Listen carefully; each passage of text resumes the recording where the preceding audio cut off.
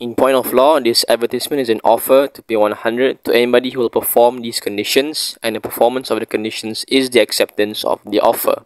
The true view in a case of this kind is that the person who makes the offer shows by his language and from the nature of the transaction that he does not expect and does not require notice of the acceptance apart from notice of the performance. We therefore find here all the elements which are necessary to form a binding contract enforceable in point of law.